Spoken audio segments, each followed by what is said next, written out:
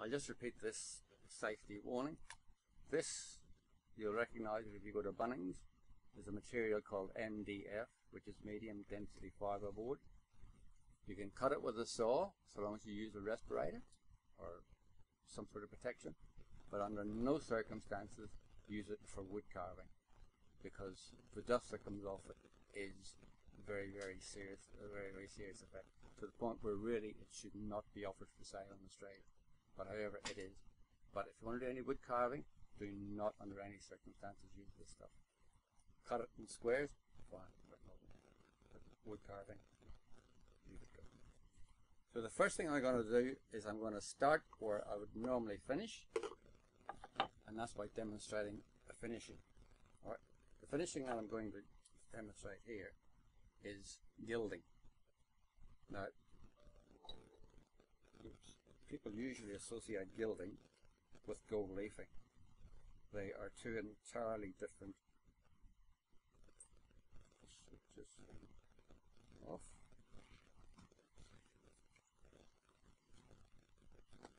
So intrusive these days. Gilding is usually sort of referred to as gold leafing. Gold leafing refers to the material. The actual process is gilding, right? What I use is imitation gold leaf. Okay, it can be so very tricky to use. So it's taken me a long time to get any sort of proficiency at it, but I have gained a proficiency at it. And if you do it properly and it works, well then fine. As I said to a few people earlier on, with gilding, if you hit the nail on the head first off, you're fine. If you don't, well then you're in trouble, because it's just like a domino effect, just one goes after the other. This stuff you can buy with, I don't think you can buy it in here. You can buy it from places like Eckersley's or the other one. There's the other one. However, try using the water-based one. I think it's a superior product, or at least it has been for me. Right? This is a bit of plywood where I've cleaned the top on it, and for a reason later you'll see why. Just sort of give it a bit of a spreading like that. I think actually what it is, it's a form of liquid latex. At least that's my guess. I don't know, but that's my guess. So spread it out onto your piece. Like that. Now the reason I'm doing this first, which is normally you would leave finishing until the end, is because you have to leave it for a couple of hours for the siding to dry to any sort of.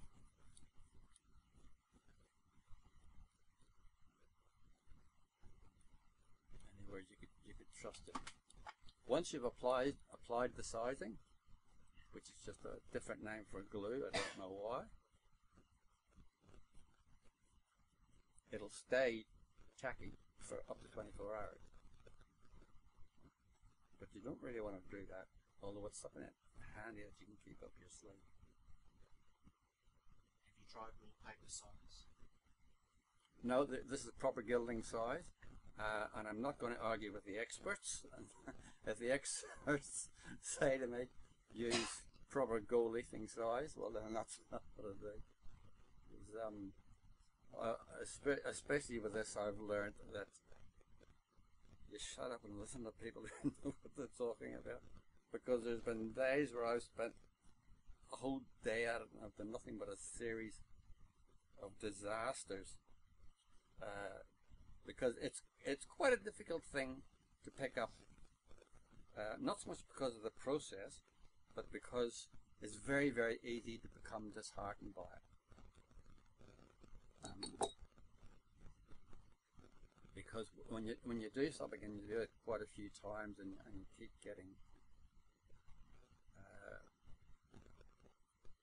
getting failures, it's easy to lose heart. And believe me, I lost heart in doing any gilding sort of straight off. As I was saying to Paul there at the start, as a demonstrator, generally speaking, The only things that you demonstrate are things that you know you can do well. So I'm taking my life into my hands, showing you how to do this. Because I am not a professional gilder by any standards. I'm not even particularly good at it, but I can't get good results. Acceptable results. Later on, I'll show you an example of something that came in really, really handy for me on a personal basis. Okay, so make sure that you do the edges as well.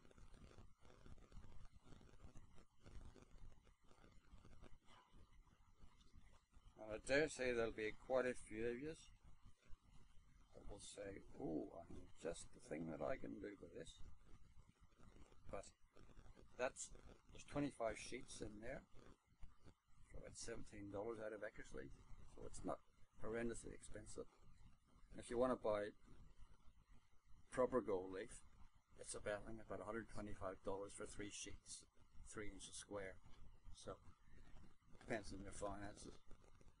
It's a bit outside my financial range, but it's good enough for what I want. I'm a hobbyist. You have to leave it sort of around at least 10 seconds, 10 minutes for it to become tacky. You have to be able to just sort of touch it, and you feel it sticks and it pulls away.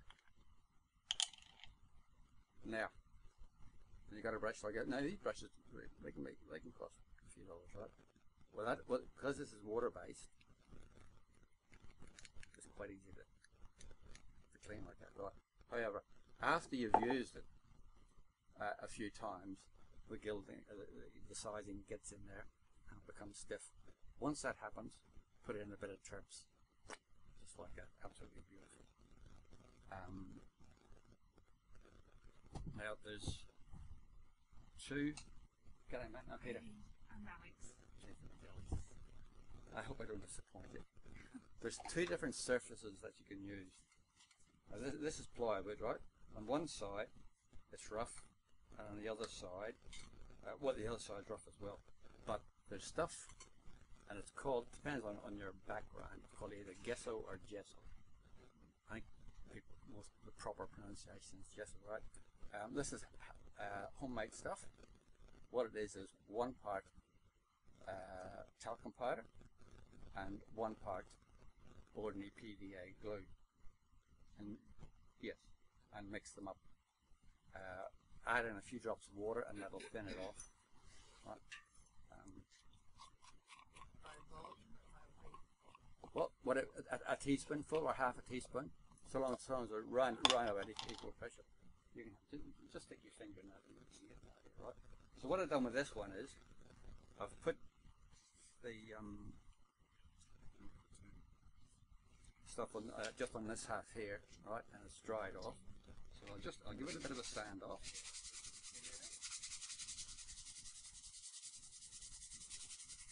And this will show you the difference between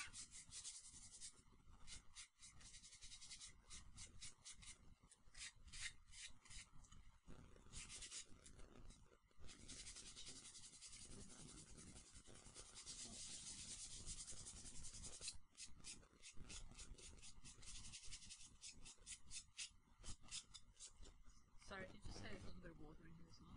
yeah, just a little bit of water just to thin it up.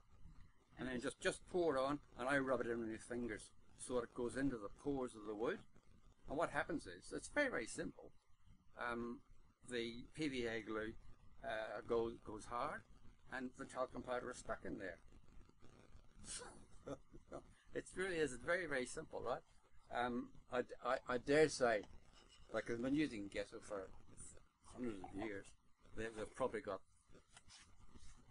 there's probably about 5,000 different recipes for it, but that's the easiest, quickest and cheapest version that I've come across of them. And like most people, economy is the word. So I've got that right out now. Now you don't want to, you can use a damp brush, but not a wet brush. Now, a word of warning here. You use this stuff, right, and you get that white milky powder. Do not pour it down the sink. because it will line your sink. Now that's a very, very powerful adhesive. So you imagine what's going to happen to your pipes. Pour it out in the grass. Let the worms deal with it.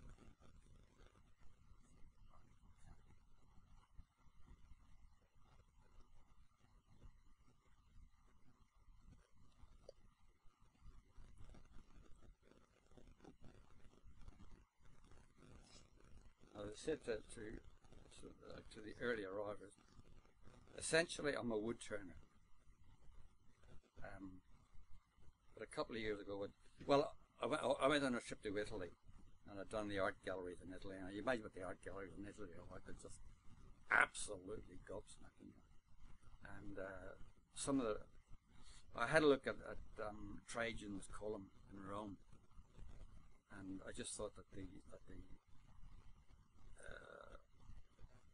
the bas relief work on that was just absolutely fabulous.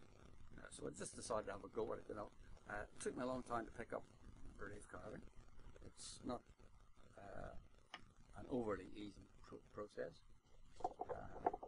but I've got there. As I sort of passed around earlier on, that's an example of the work that I do. Okay. So now that's bas relief carving combined with piercing and thin-walled wood turning. Thin-walled wood turning is a very difficult thing to pick up. That one, that one I brought in to show you what goes wrong. Is that pyrography you use? That's pyrography, yeah, because I told Andrew that I would do a bit of a demonstration on pyrography, and he said no because of the smoke detector. We don't want to have a mass shower together. But however, the reason that there's so much work on that, and it was a good lesson to me, is because if you have a look at it,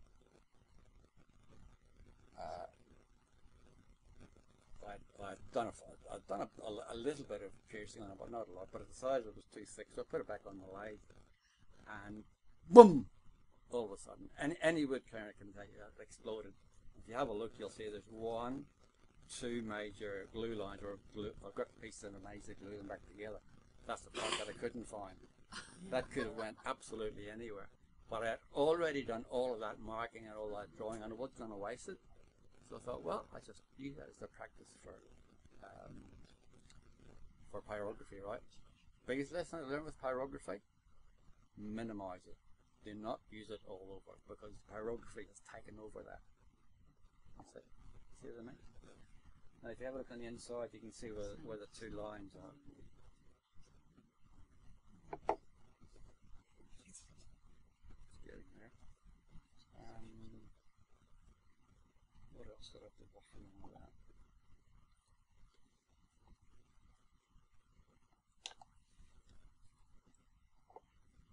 What I'm going to do is, I'm going to give one of you an opportunity to do a bit of gilding.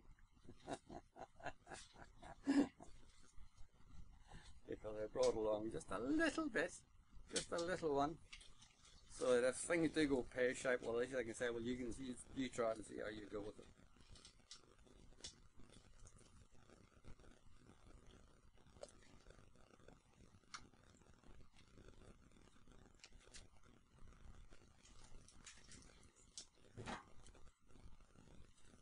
Said before, you've got, well, they tell you that it'll last for 24 hours. I wouldn't want to leave it that long.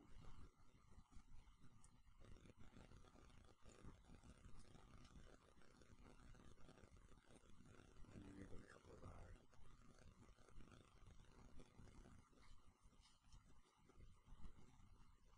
But gilding, once you get the hang of it, it's such a challenging thing. Firstly, you say, I enjoy challenging things. I don't see the point in doing anything that's easy to do. Now, if anybody can do it, well, so what? What's the point of doing it, you know?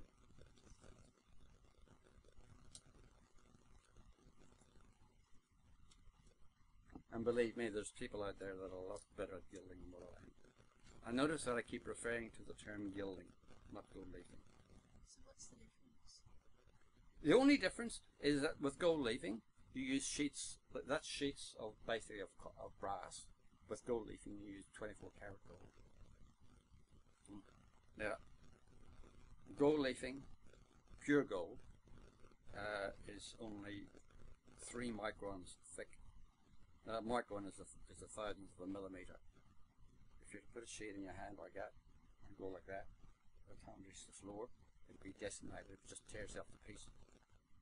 It's just that thin. How they used to do it in the old days was they used to take 1 ounce of gold. Imagine how small that was. Put it between 2 bits of leather and start bashing it and bashing it and bashing it until they got a diameter of 1 meter. Now that's how they done it originally. That's how they would have done the Dome on the Rock in Jerusalem. That's probably the world's most famous example of gilding. And the other ones I said earlier on is the rails around Buckingham Palace. Those gold, like the black rails, looks like gold paint. It's not gold paint. That's 24 karat gold. So there we go.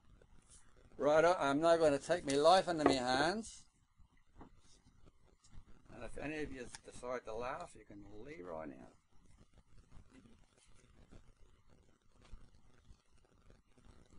No, you can stay. Now, this really is the most incredibly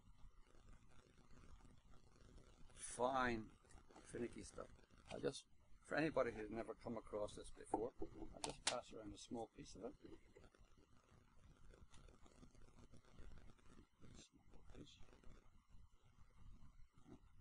Now that's how fine the material that you're dealing with.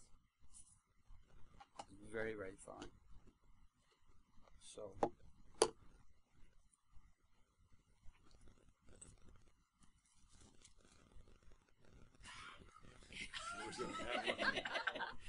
it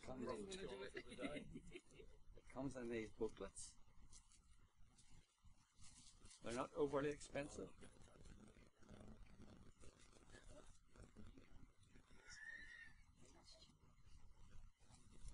The reason that it sticks to your fingers or your hand is because of static electricity. Hi, Peter. What?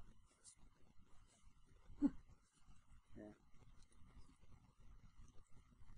Amazing, that's not the words that I was using. I can tell you that.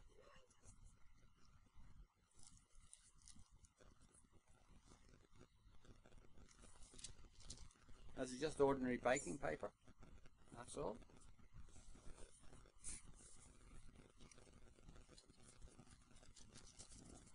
As I said, if it goes pear-shaped, it goes pear-shaped from the start. And this What's a sheet like that worth? Huh? What's a sheet like that worth? A packet of 25 is about $17, $18. So it's not horrendously expensive, right? Now this is the type of thing that I was talking about. It's just so easy to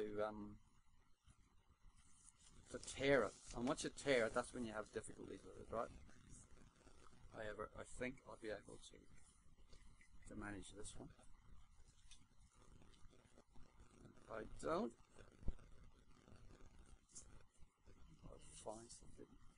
I'll find somebody to blame. So, as I said, if you think it's easy, okay, I've got a piece here. Anybody who wants to can stick their hand up and have a go.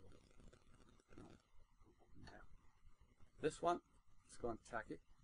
It'd be working. Well, just pass that around and just touch it with your finger. You see? Now that's going to tack it. That's what you call tacking. And that, according to the bottle, will last for 24 hours. Be useful for 24 hours. So I would like as much as possible to make this a hand-on experience for you.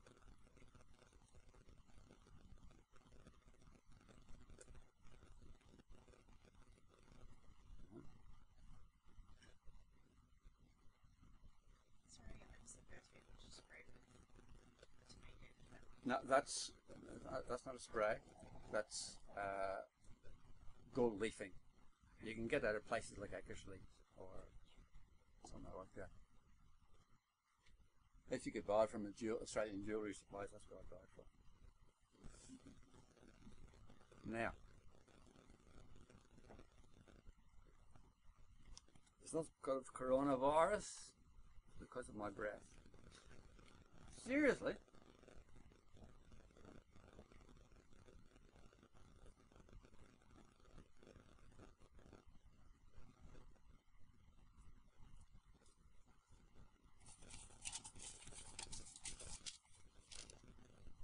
The reason for this,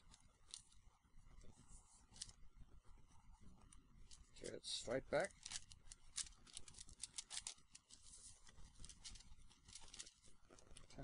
Pull it tight, straight over again. Forget to do that part there. And take the paper off as soon as you can.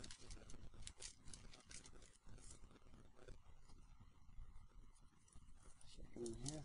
Now, if I can demonstrate this absolutely perfectly, I'll go home quite satisfied. The rest of it I'm quite confident about because I know what I'm talking about. I don't really know what I'm talking about here. All I'm doing is having a go. Now, when you've reached that stage, turn it over. Now, this grease-proof paper is the secret to your success. If you touch that gilding material with your bare fingers, you'll tear it.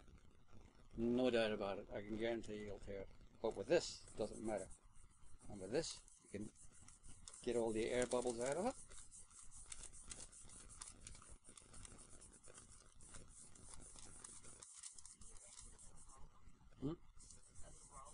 You could try a roller if you wanted to. Yep.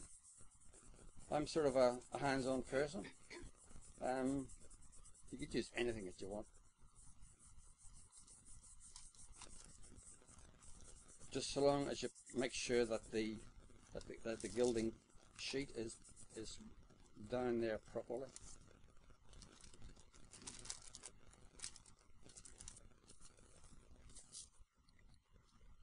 Now the big prize here. Now the reason that I've brought along a piece this size is so that I can absolutely take my life into my hands. I'll just tear that off. Never use that again because there's gilding sizing on it, and you've seen how easy it is for it to stick. Right? Now that's not bad. I'm quite happy with that. I'm quite satisfied with that. Okay, right now. Oh no, not finished yet. Not finished yet. The other thing, now some people what they do is, to finish that off, they'll put the second leaf on that straight away, right? And if you're good enough at it, you can get it so that you can go along that line and you won't see a single line, okay? Personally, I'm not that confident at it, I'm not that good at it. I've made perfectly clear that I'm not a professional gilder, and I'm not 100% good at it. But I can bluff my way through. And that's what I'm doing today, bluffing my way through. So what I'll do here is I'll just take a tiny little bit of sizing like this.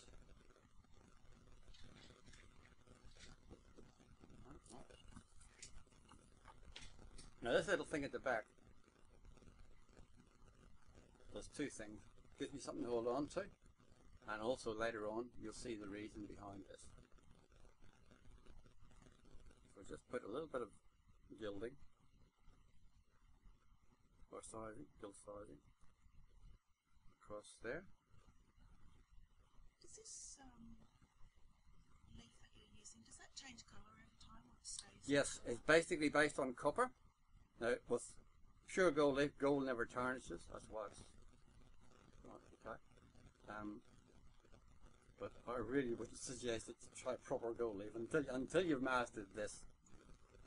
Now this is a mixture. It's something called slag metal, or generally speaking, imitation gold leaf. You can also get it in aluminium, which is silver, copper, just pure copper, and you can also get a copper that's been heat treated, and it's got the blues and yeah, there's different stuff that you can get. Hello, g'day. All right. But you've arrived sort of just in time. So I've got the first one done. At least I've got half of it done properly. I can sort of sleep okay at the moment.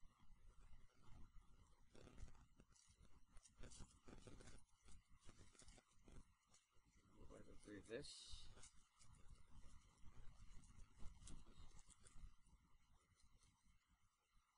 You ever have a little bit, so any questions you got to ask me?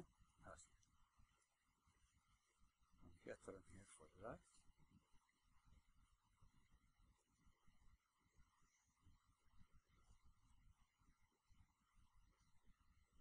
Fear.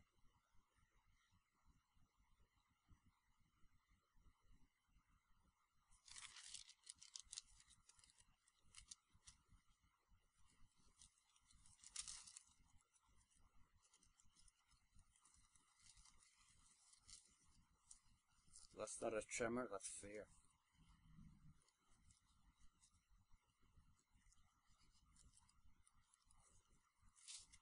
Well, I suppose I could always say that out loud.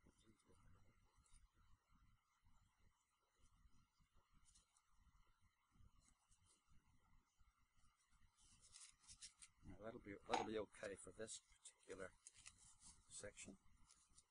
It's a lot smaller.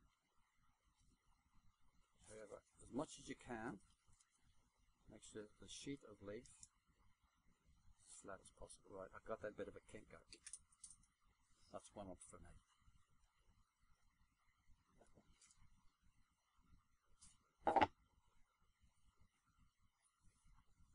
Pick out the best edge that I've got.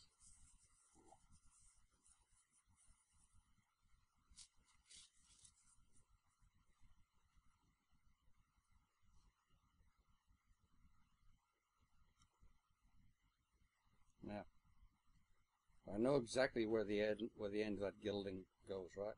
So what I do is, okay, that's where the edge of the gilding is. Take it in another 3, 4, 5, 10 millimeters, whatever you want. Enough to make sure that you overlap. Once again, hold that down tight. Now that's a bit of cardboard, beautiful backing. Ordinary baking paper. Fold it over. Press up tight along the edge like that, and do it along right there.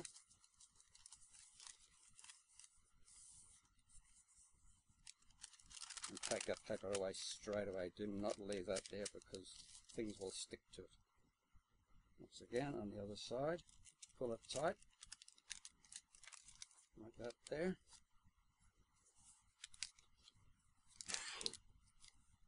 Now the only reason that I've learned how to do this is just pure obstinate, because the one thing I hate doing is being beaten by something. If I want to do something, I'll just keep at it and keep at it and keep at it until I either do it or accept the fact that I can't do it.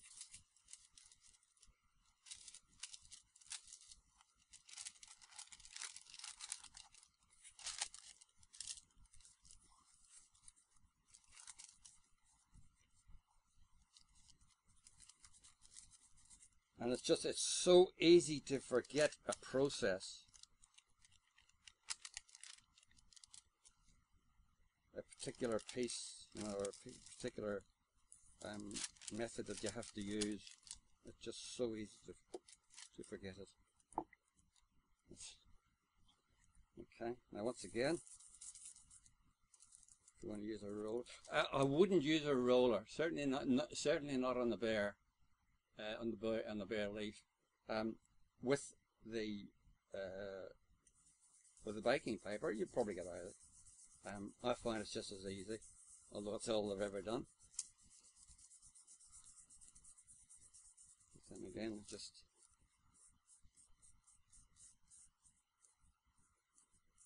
it cost me a fortune to learn how to do this. Well, it's going into accuracy and they're never saying, "Hello, Peter, go leaf." Yeah, right on. Okay.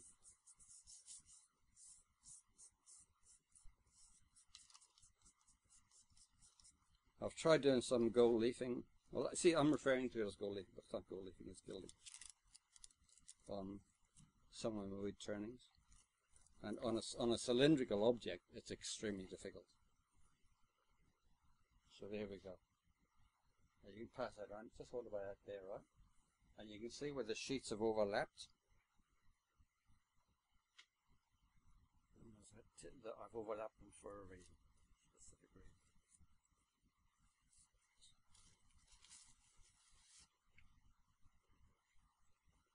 That reason shall become obvious at the end of the day.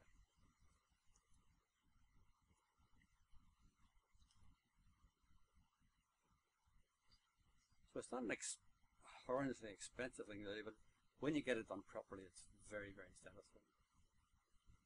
There's been a couple of little jobs.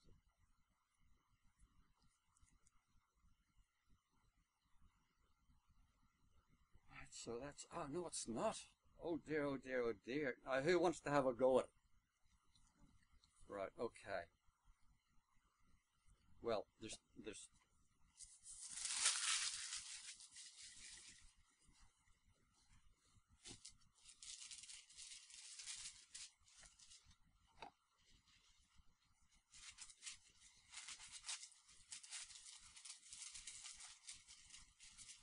is just to make myself feel good because I know you're going to mess it up.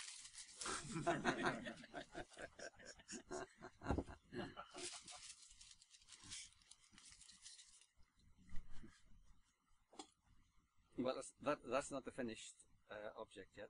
There's another process to go on. Another two actually.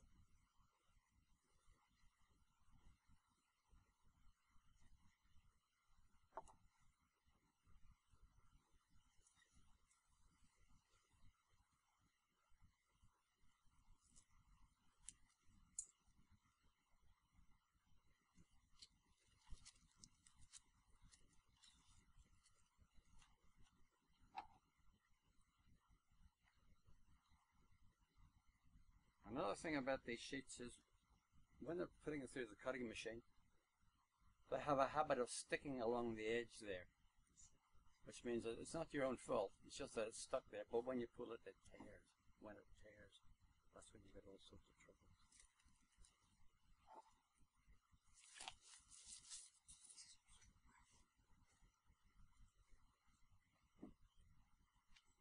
That could be really nasty and say, well listen, I want to set up the leaf yourself, but it wouldn't do that to anybody. Oh, there's a couple of people like that too. There.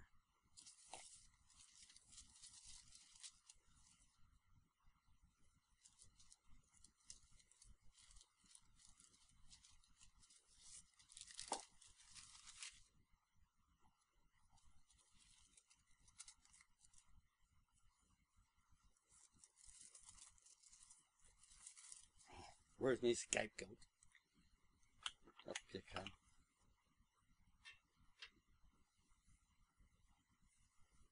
Let's come around here. You right-handed? Well then you probably want to have good access to your right hand, okay? What you do, very, very gingerly, out there, and just go plop. I noticed you did that like a stamp. Yep. And that really is very, very important. Okay, so there you go. Just in the middle. Yep. Just do a plonk. Just go cut back. That's it. Right. No. Right. Leave it. Okay. So pick it up. Put it tight. That's it. See how it folds over beautifully. Go along the edge there. Fold it, put it tight along there. That's it. Make sure that the job doesn't move on the leaf. That's okay. Welcome to leafing. I'll leave it. I'm not worried about it. I'm sweating and it's just sticking to me. Right, okay. Do the two short ends now. Okay, now hold that down and hold that tight. You see what the little, that's a little stand there.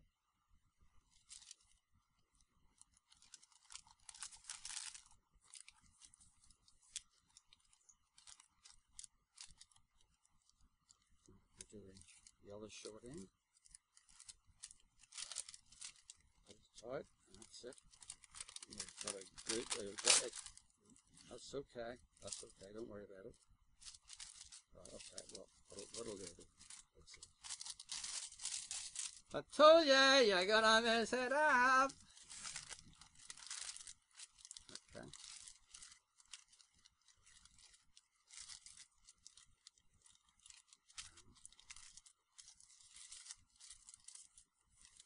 Now, I was doing this months and months and months, having experiences like that.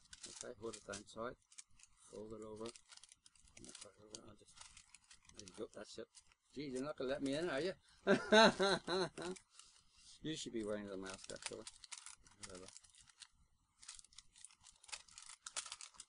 Well, I was telling a lie about coronavirus. Actually, I have got it. It's alright, I'd hate to get it again. So take it like that there, upside down, turn it upside down, and rub it in. That does two things: gets it down onto the sizing, gets all the wrinkles out, or the majority of the wrinkles out. Aha! Now, see?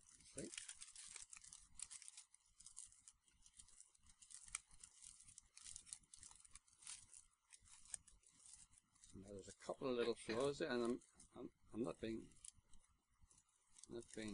nasty, but I'm glad to see that you've done that, because it gives me an opportunity to show you how to make a repair.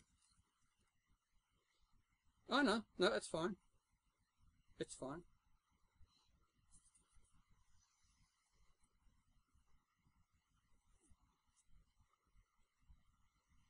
Don't pull the paper too hard.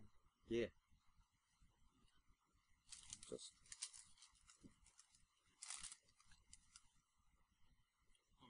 there's a slight little bit there. That's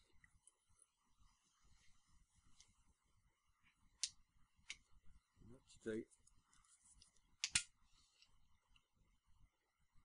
two little bits there where it is torn. Just do that there.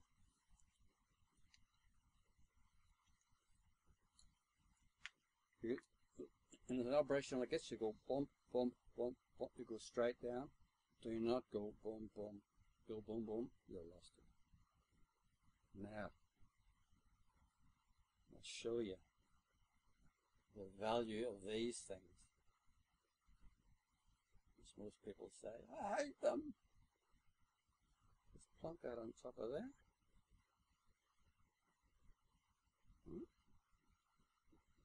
Take a brush like this. And once again, straight over this one here.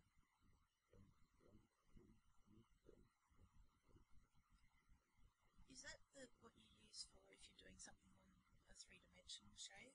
Yes. You use a brush to yes. pop it down? Yes. Yes. But I'm not going to demonstrate doing that here, believe me. I've already taken my life in my own hand going this far.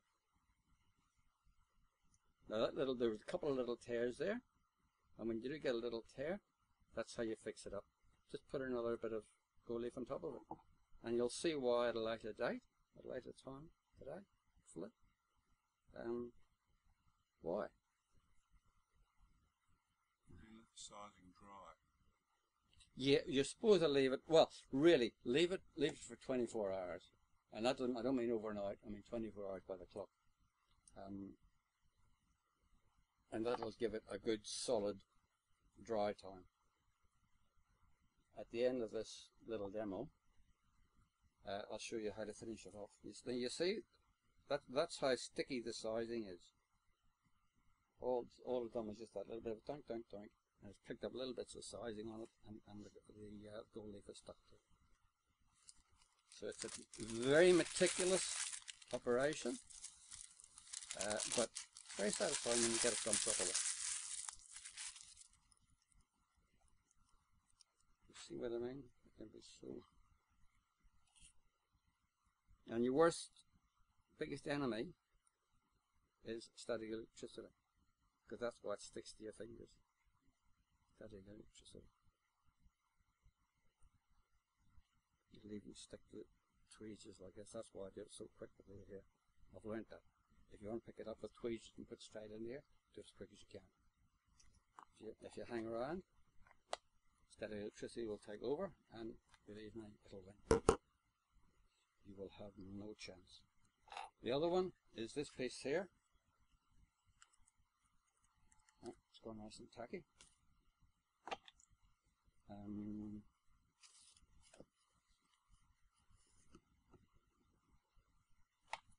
One side is untreated plywood that's still got the coarse. The other side has got the gesso on it. Okay. Or the gesso. We'll call it gesso. Even though it's a bit pompous. There's nothing pompous about me.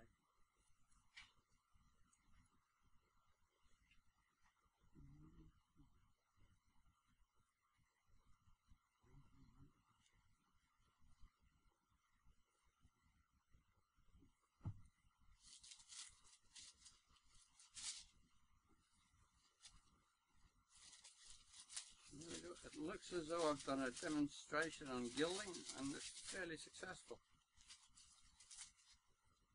But as successful as what I could have hoped for. Very good. What I really want is for you all to leave here today knowing that you've learned something of value that you can actually use yourself at home. Because gilding is just one of those things. Proper gilders, if you try and get information out of them, it's like beating blood out of a stone. They're just not interested in sharing their techniques.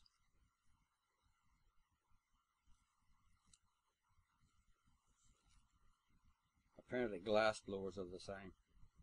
Wood turners, on the other hand, anybody who wants to know what I'm doing or how I'm doing it, not a problem. I'll just show them, you know. Wood turners share their secrets and their techniques. Glass blowers and gilders do not, unless you're an apprentice.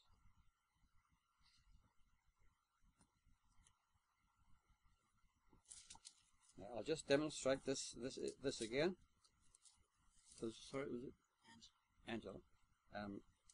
Show just exactly how easy it is to get this part wrong, and it really is. But the best way out of it is to be quick about it, right? Okay, pull it tight, over, you're done.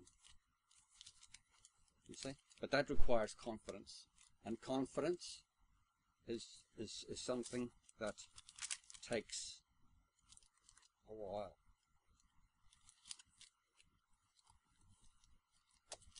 It's like flipping a pancake. You know, like if somebody's, oh no, that hasn't stuck. Oh, I forgot to put the sizing on the inside. There you go. Okay, I made a mistake. Let's get it on this side. No, I won't. I'll finish it off properly. I'll put the sizing on, and regardless of what the rules tell me, I'll do it up straight away. You're supposed to wait 10 minutes, but we'll break the rules here. Just a damp brush, that's all. Because if you use too much water on it, you'll dilute the glue, and it just won't stick, which is to be expected.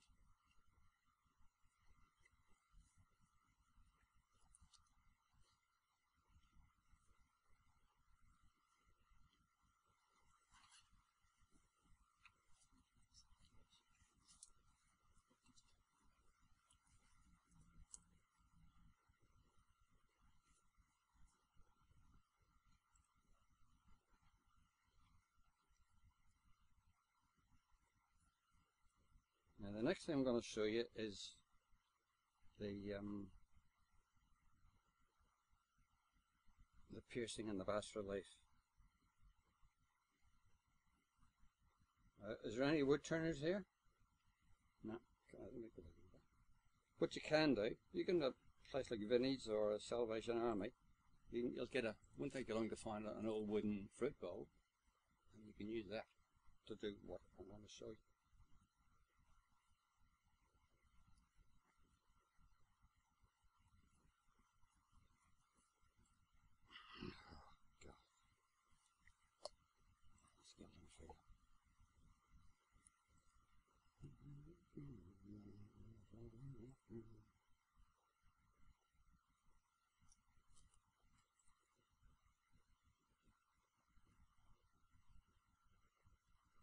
Remember saying exactly how useful this can come in?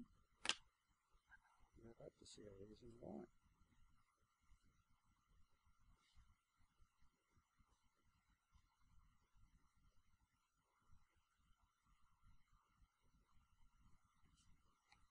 It's off the torn piece.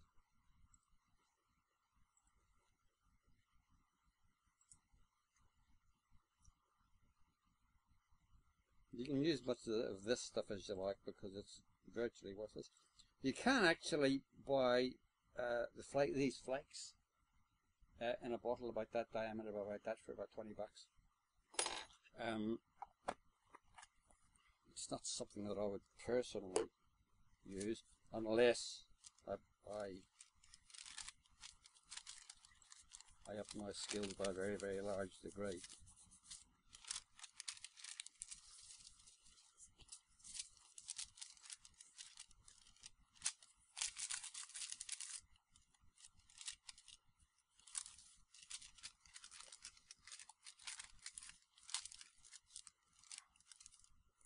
So this should show you the difference between using gesso and a textured surface. The wood textured surface, I think, is just beautiful. I prefer it to the smooth one, but some people prefer the smooth one.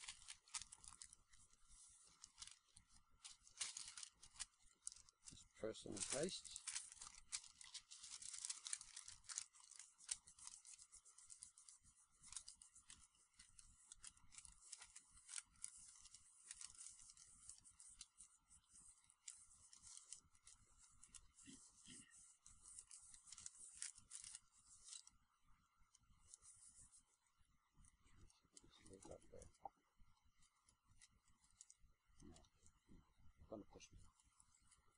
So that's the basics of gilding.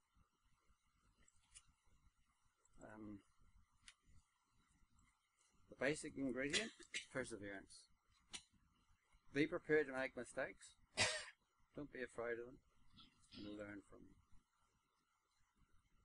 And wear a mask, because there's nothing worse than, and I'll tell you what, you go like out of one of those sheets and it goes up a backside.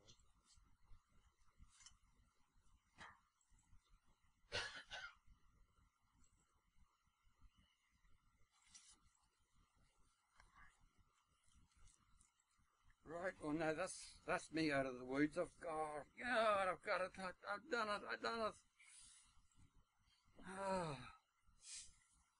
I was terrified of that, absolutely terrified of it. Not 100%, but you can see the process and what it is and how it works. And you can, there's one particular use for it that I just came across just by accident, and it was a very personal issue to myself, but it was wonderful. So this is the finished article that I make. It's pierced and bas reliefed, and then it's just finished. An ordinary clear acrylic that you can get from Bunnings for about $8. Okay. This wood is jacaranda. Jacaranda is a beautiful wood to work with, it really is. When I was in Italy a couple of years ago, I done the galleries, and one of the things that I noticed about the ancient Greek ones was when they first started marble sculpture, it was usually of a god of a warrior standing like that there, absolutely dead straight, no motion in his face. Later on, that's when the movement came in. But what I noticed was between the wrist and the hip, there was a little strut of marble left there. And I asked the tour guide, why didn't they remove it? Very simple, because when they first started doing it, never making the mistakes I'm learning. Look out there. If you start there with a chiseling out an arm like out there, and then you get down here and you hit it with a hammer, what's it going to do? It's going to break off. So what they done was they left that little strut there, and that gives structural strength. Right? So you'll notice around here, just at the end of the leaves, both in the top and the bottom, there's little struts that attach it, because if I was to do all of those leaves all the way around, there'd be nothing holding it together. Maybe that's an idea. Maybe that's something that I might try doing later on. Okay. I'll show you.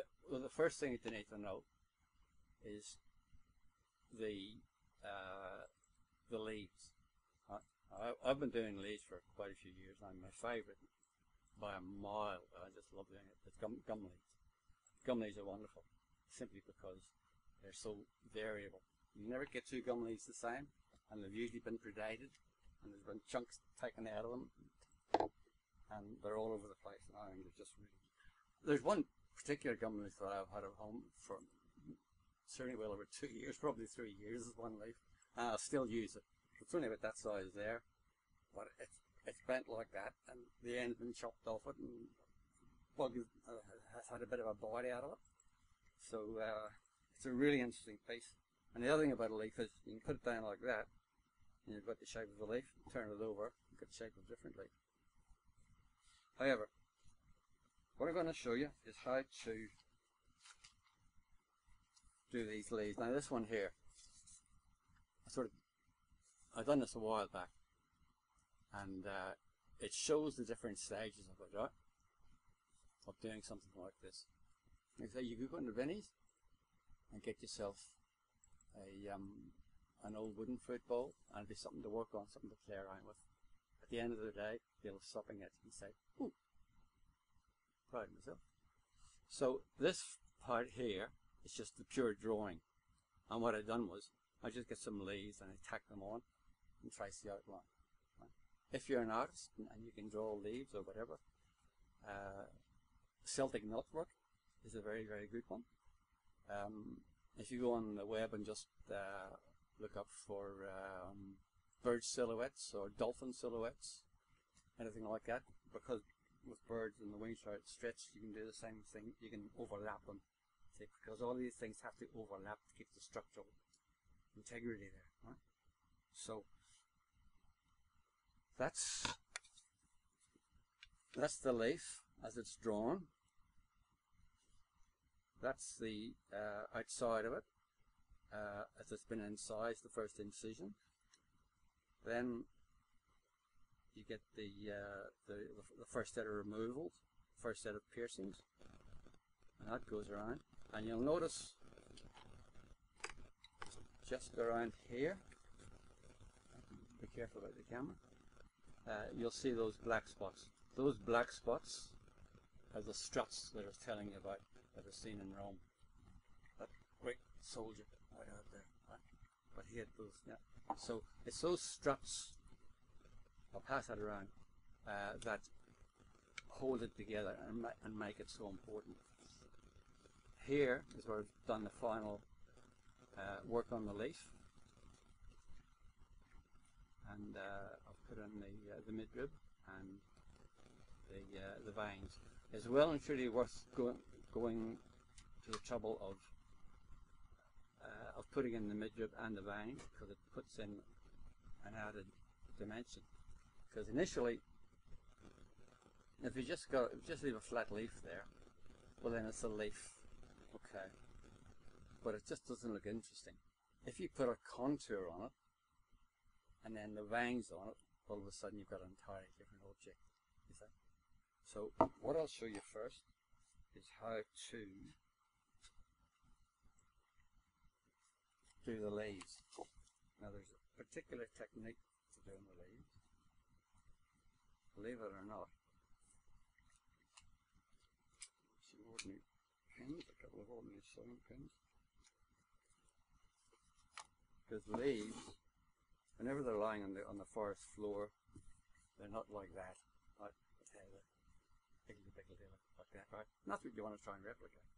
But however, to do it properly, there's a particular little technique. Right? pin it down.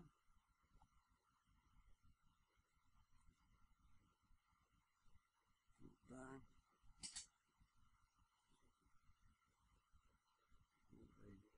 The outline. Now this is a gum leaf.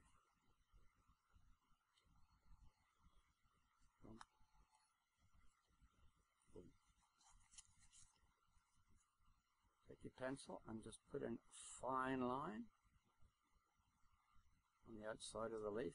Now, if it's a very, very plain leaf, you can cheat and you can put in a bug bite there as a bit of interest. So what? Who's gonna care, right? So on the outside edge, you do a fine line, and there's a reason for that. And I'll tell you, it's called human nature. So you do that. Line.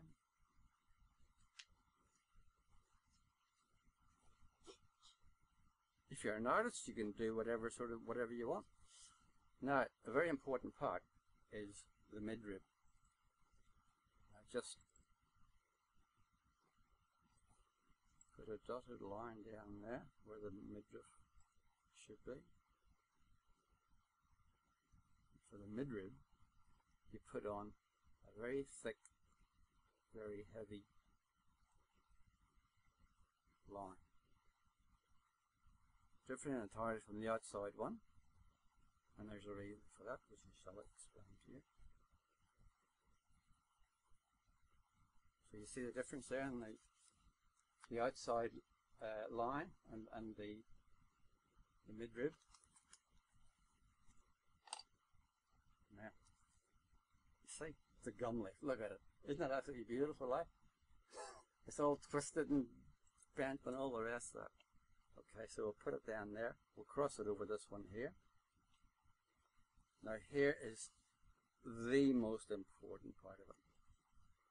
If you want to use, oh, it doesn't matter what you want to use. If you want to use gum leaves, or if you want to do something yourself, or if you want to use bird silhouettes, that's entirely up to yourself.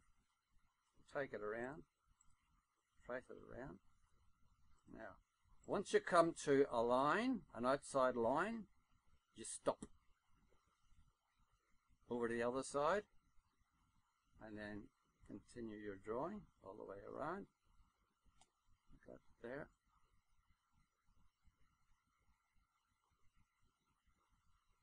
Come to that line, stop. Never ever cross over a line. And I'll show you why.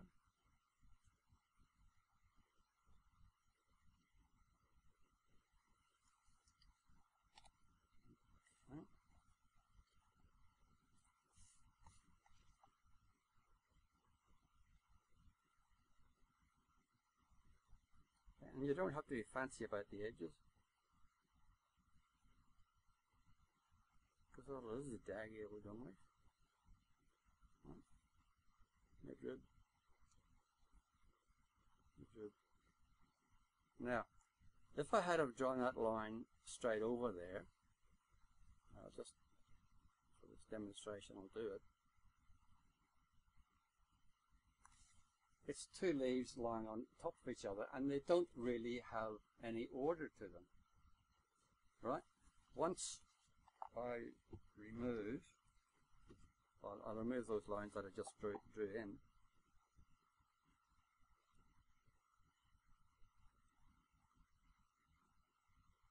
Now remember, you're drawing here, so you've got as much artistic license as you want. Once I've removed those lines, you can see that that leaf is lying on top of this one. Yeah? Because you can't see the entire profile like that there. It's very important because it gives it a look of reality. And as much as artists love unreality, this particular purpose, we want a bit of reality. Once again, third one, and I'll show you a little trick here for the third one.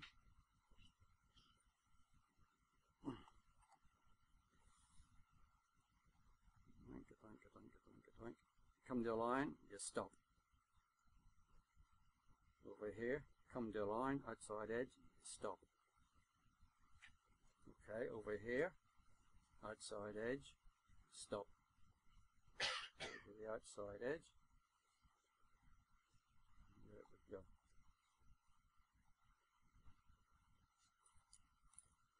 With the leaf, it doesn't matter because the leaves don't have a shape, a specific shape. Some people will say, actually that one is fairly regular, but that's a bit of lily-pilly leaf.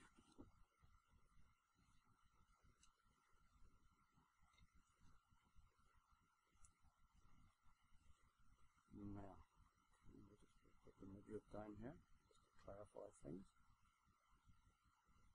Now you can see that this one here, which is the last one that I've done, is lying underneath the other two, right? Okay? And that's because I've observed that principle, never cross an outside line.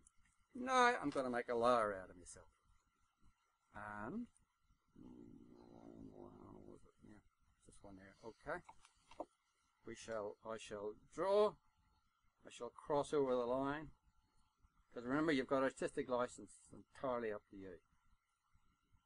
And remove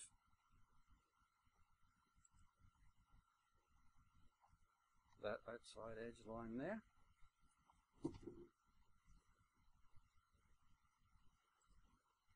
Because anything to do with the arch, you want a bit of variety.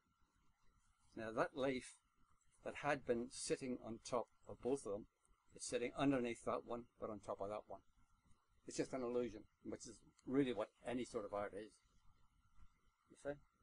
It's just a little trick, but it's invaluable. I use it all the time. So, that's how you do the leaves. Once you've done the leaves and everything's drawn up, then now we get into the action. Although, mind you, after that sizing, this is a breeze, believe me. I've been having nightmares about this the last fortnight.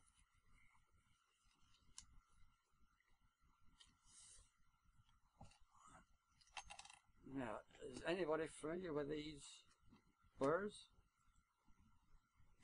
Are you familiar with these burrs? Right, now. I've got 1mm, 2mm and 3mm, and each has its own particular application. Anybody familiar with what these are? It's a micro motor. Okay. That's well, about sort of $600. Okay, you can go to Bunnings and you can get one of theirs for about $60 or $80 or something like that. So you don't need to spend a huge amount of money on it. With a micro motor, the motor is actually inside there, and there's no, because usually with a Dremel you got the big long lead and you get it all twisted and get burned up and all the rest of that. With a micro motor you don't have that problem. It's the same with any sort of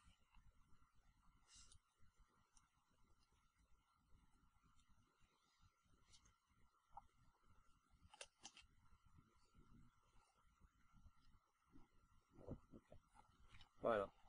I'll show you how to do the incisions, right? Now, this here I've already done the incisions, the initial incisions. I stress that they're the initial incisions. When you're doing this, same as anything else, give yourself every opportunity to make a mistake and to recover from it. Okay? So that's what I'll show you how to do. That's the start of it. And it goes around through the incision, through the piercing, and then all the way around through to the final finished product. So, turn your speed up high. And what you do is, right up.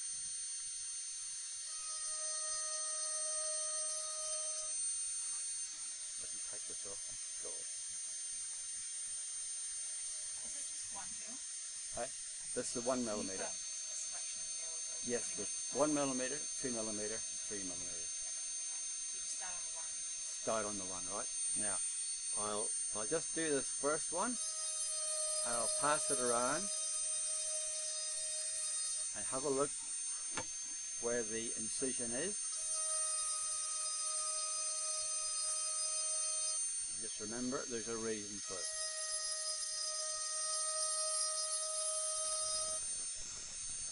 The reason? You give yourself every opportunity to recover from a mistake. Or, as they say in the trade, a redesigning opportunity.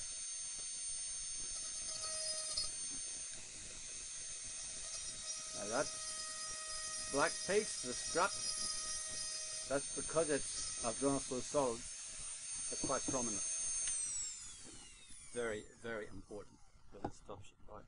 Now, you have a look at that and you'll see the incision line is about 1 millimeter inside the actual line. Okay. And which bears are you using? Which bears are you using? 1 millimeter. Oh, in what shape? Crosscut Fisher. Oh, Okay, crosscut Fisher is miles ahead of the rest of them. Simply because with one of these, if you're using an ordinary twist drill, if it hits either a knot or a bit of a hard grain, it'll go off with it. But the crosscut Fisher goes straight through. They are worth their weight in gold. So you'll see where the line is done just slightly on the inside.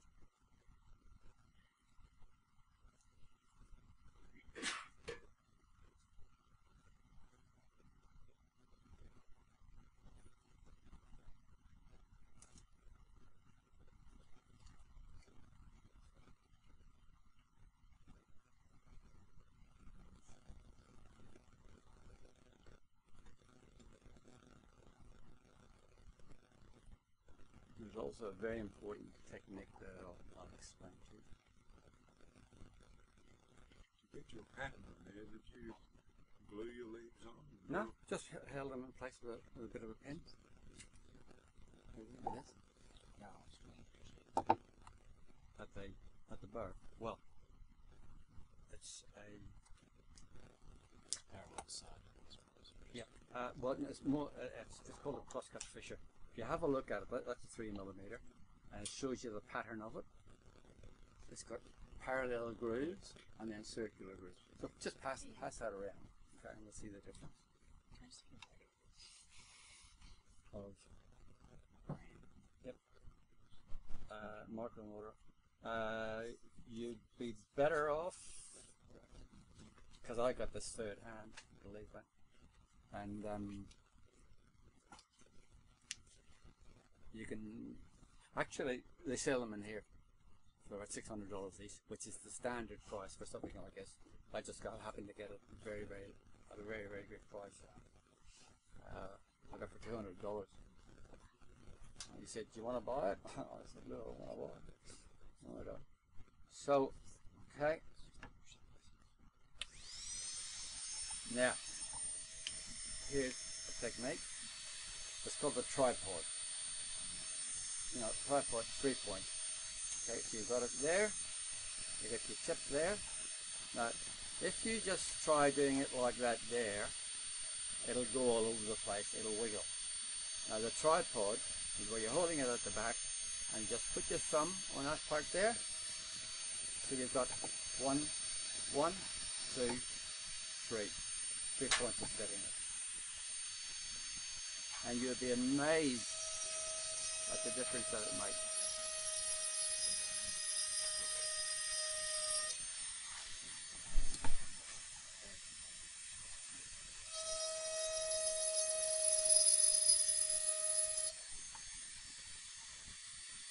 One of the main difficulties in this is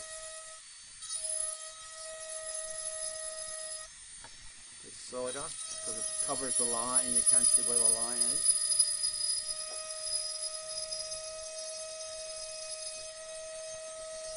So you then have a, what do you call it? A redesign opportunity. It's not a mistake. Now with these bits, because you're using that at high speed,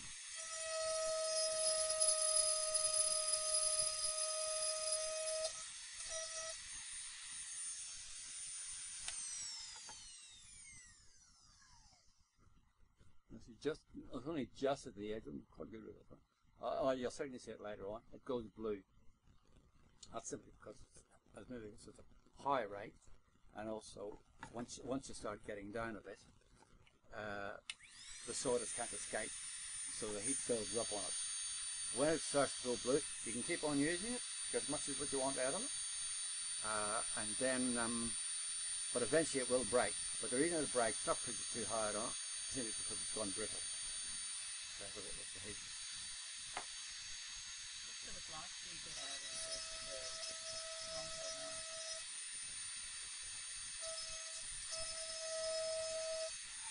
Well, by thanks for coming along, everybody. It's a real tickle to have so many people interested in your work. So thank you for coming.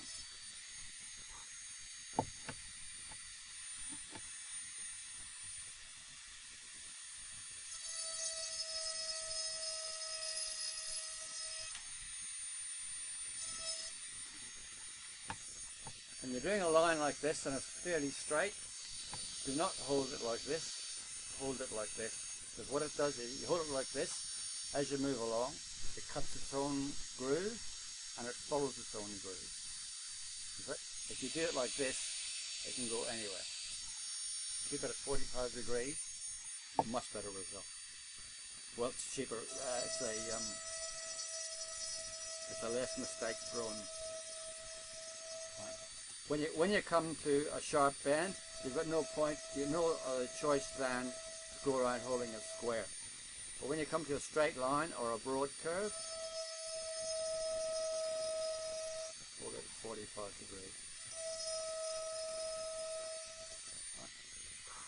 So there we go. So I've just done the initial outlinings.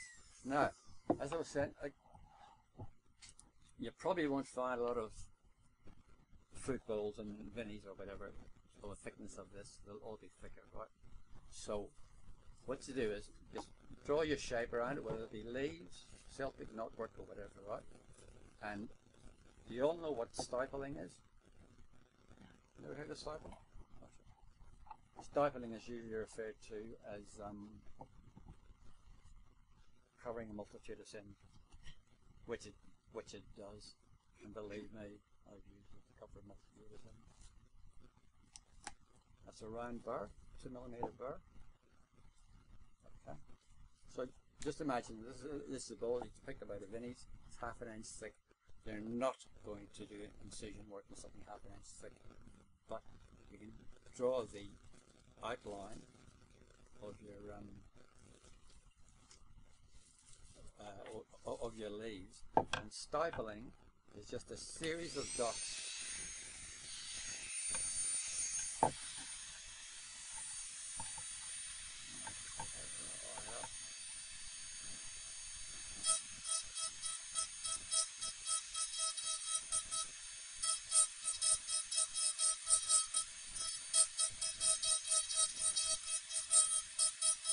And what it does is, it gives you an outline for the leaves that you've just cut.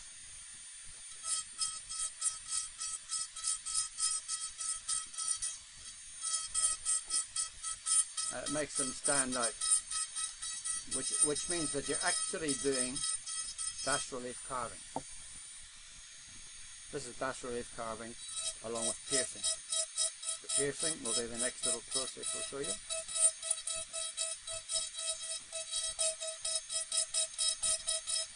I'll also show you something that's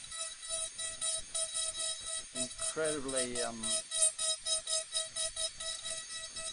useful for you, and that you can actually use yourself. You can get the material very easily out of Bunnings.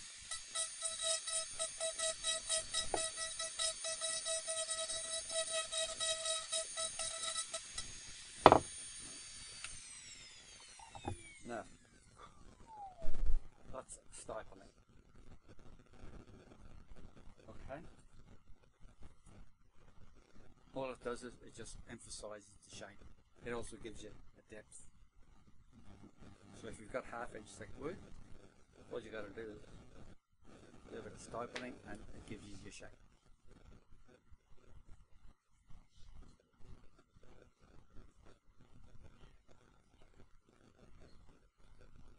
one point actually, and I'll show you later on, where I do use stippling, but not as an escape, as a part of the work.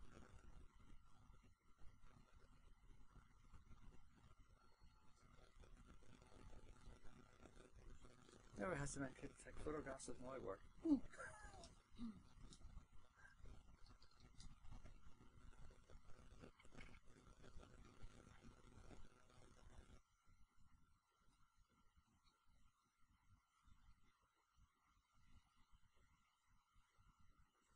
And please ask as many questions as you like.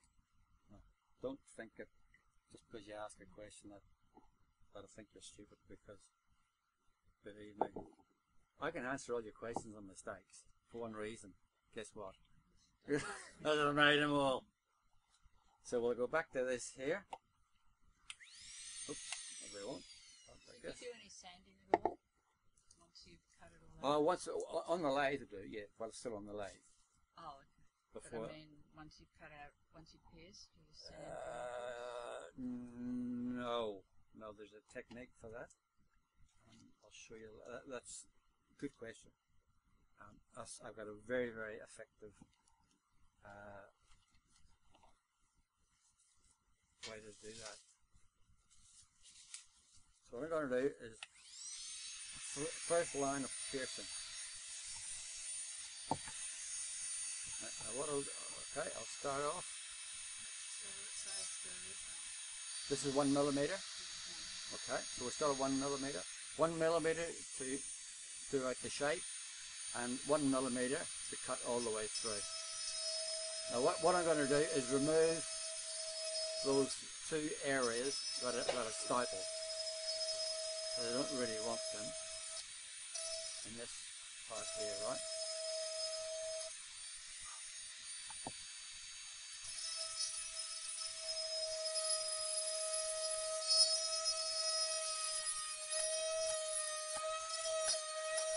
You can tell when you've gone all the way through by the sound.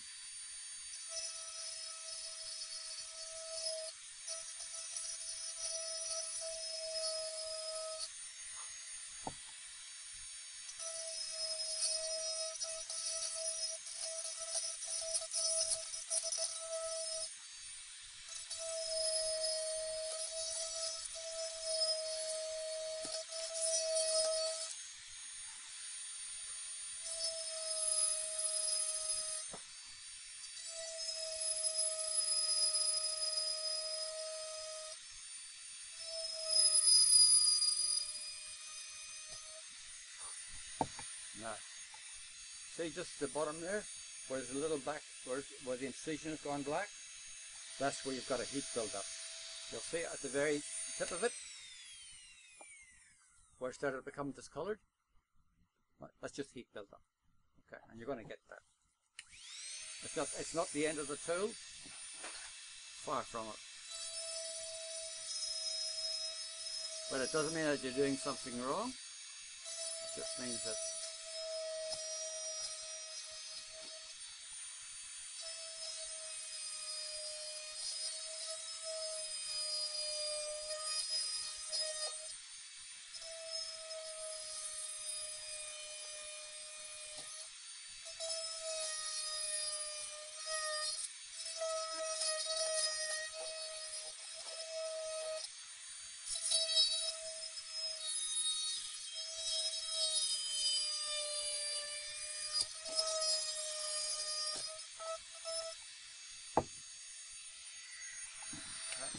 so there you go. That's the first level of piercing.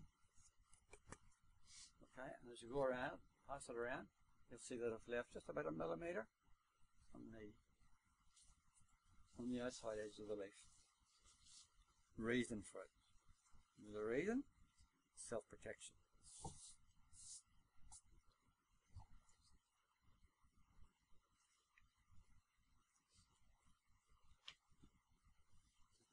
Did you ask about making it smooth?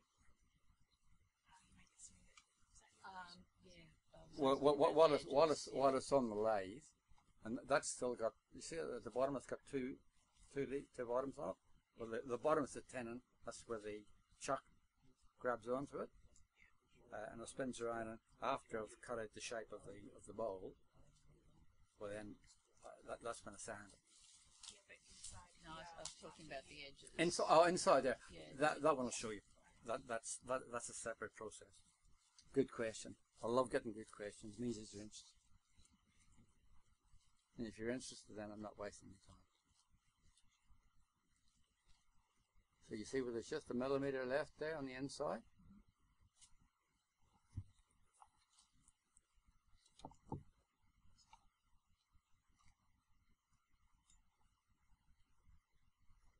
Do you sign your work like full signature? You bet I do. Do you do it with a? Pyrography. Yeah, I've got my own brand. How do you? Is it like a? How do you apply it? Pyrography. With pyrography pen. Yeah. Because with a pyrography pen you can make up your own. Yes, yeah, you can make up your own brand. Did you? Okay, right. So.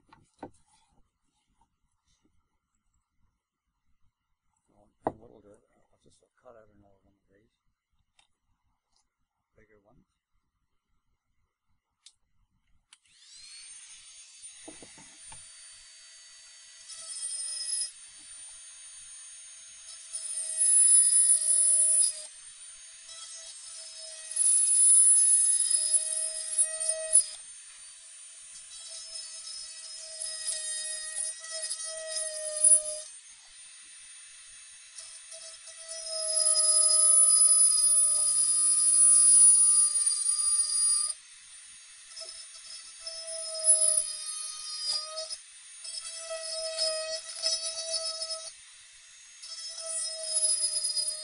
Now, I can tackle this quite aggressively, right? But the reason that I can tackle it aggressively is because I've done so much of it. I've got a good level of confidence in it, but it takes you a while to build up your confidence. Whenever you're doing anything new, you don't start off as an expert. And I also know how to, number one, how to cut corners, and number two, how to cover up a mistake. And out of the two of them, covering up a mistake is the most important. Oh, there we go. You put those attachments on a Dremel? Sorry? You put those attachments Yes. on a Dremel? Yes. You can't. What, do you have a Dremel with the lead on it? No, it's got a battery. It's you can hold it. Okay, right. Oh, yeah, excellent. Much superior. Yes. There's a selection of these birds in here, like what you wouldn't believe. There's all sorts. But okay, right. We're going from 1 millimeter up to 3.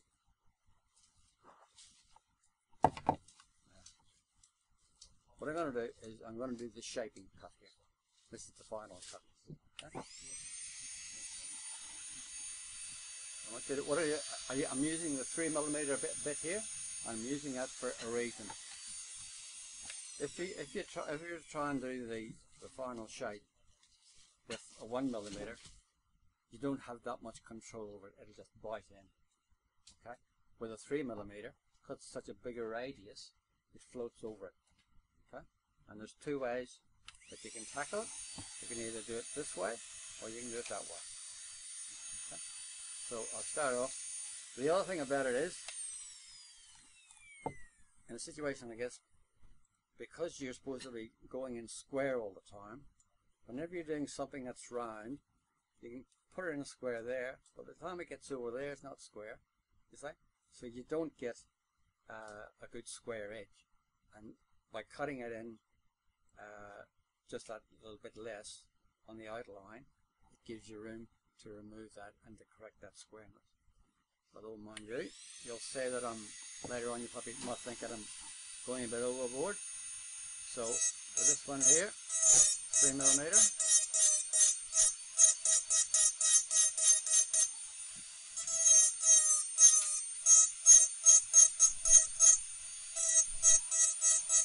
And either do it on a forward cut or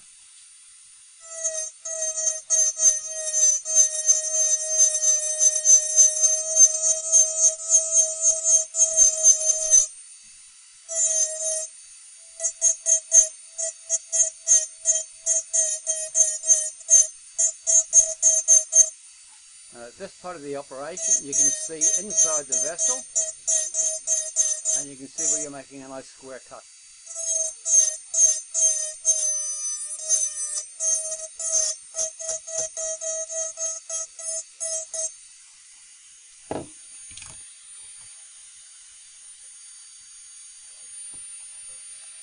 And give yourself a tripod.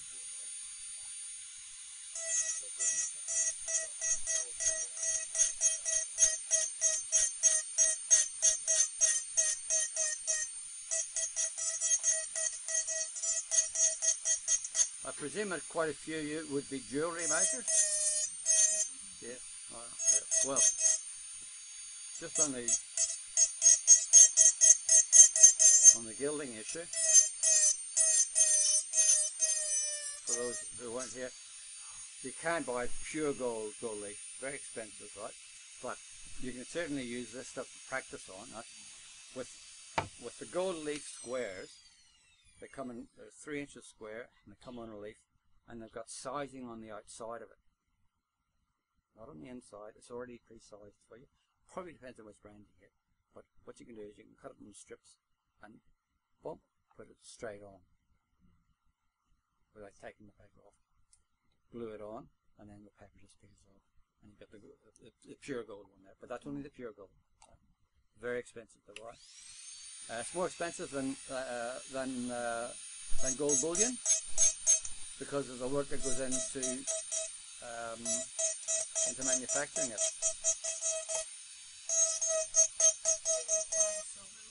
Sorry? Yeah, you can get it in silver. Well, imitation gold, which is real silver, fine silver. probably you'd probably have to shop around for it. Eckersley's, what's the other one? What's the other shop? Oxley's, yeah.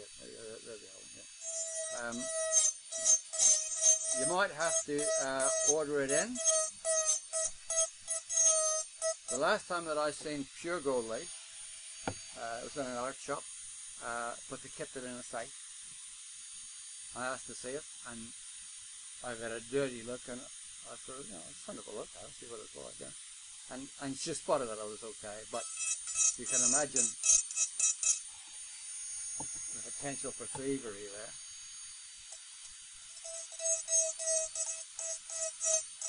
Now, doing a final cut, you can do your cuts forward or you can do them backward, doesn't matter. Just so long as you just go up to the line nice and neatly, and you got a nice little square edge.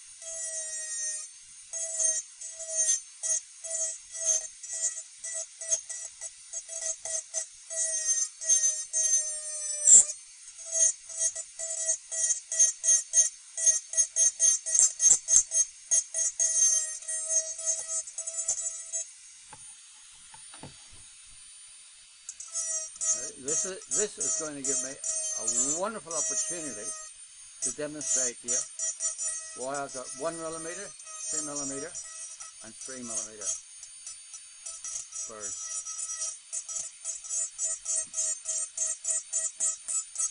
The 3mm, that's the one that you can use to go right up to the edge of the leaf.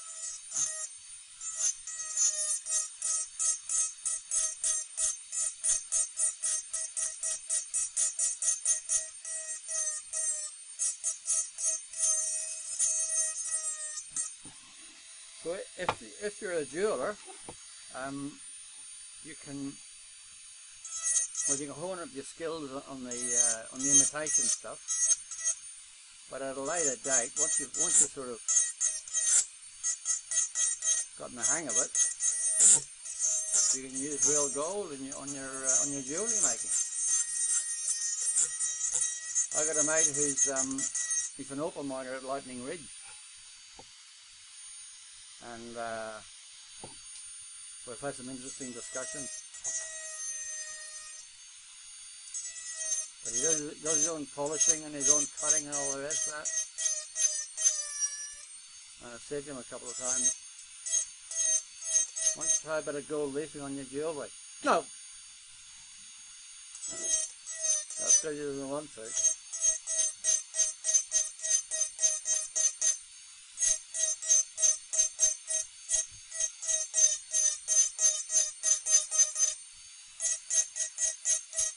people who can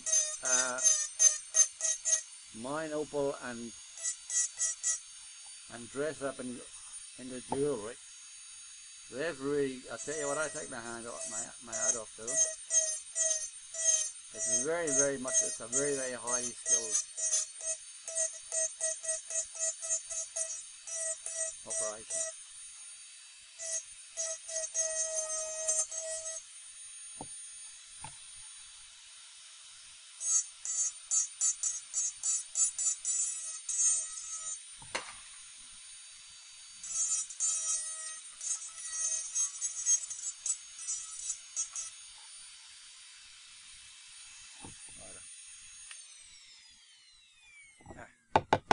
Pass this one around.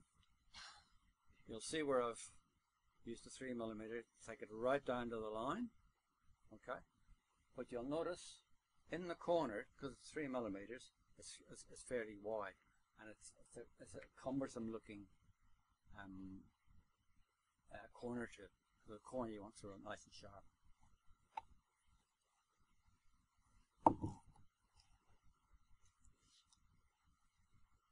And for that, we go on to open up a 2mm. I'm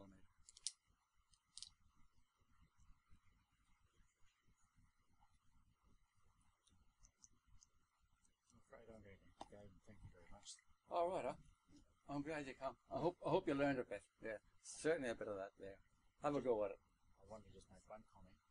Just clock the volume of the noise standing back here, and you're at 93 decibels, which means I hope you wear hearing protection when you use it. Really? Yes. It's high pitch, and we lose our high pitch first, so Ah, right on. so we don't actually hear it, but we still do the damage. Thank you. That's okay. See how to cool.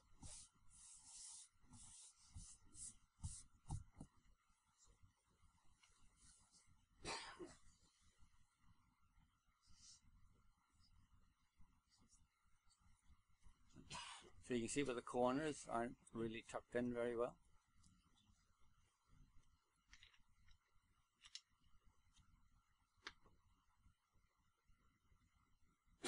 They don't look very sharp.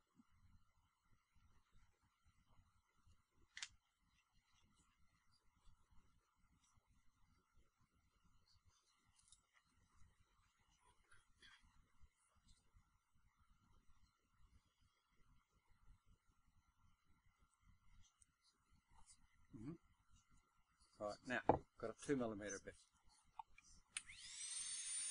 Now, the thing about the broad one is, when you bring the broad one into a tight corner like this, it'll grab. And when it grabs, it goes zoink all over the place. And then you will have trouble getting it out. So, with the 2mm one, it's much smaller. The 1mm is just too small to do it properly. You just can't do it. 2mm gives it just the right, just like Goldilocks, just the right temperature, just the right diameter.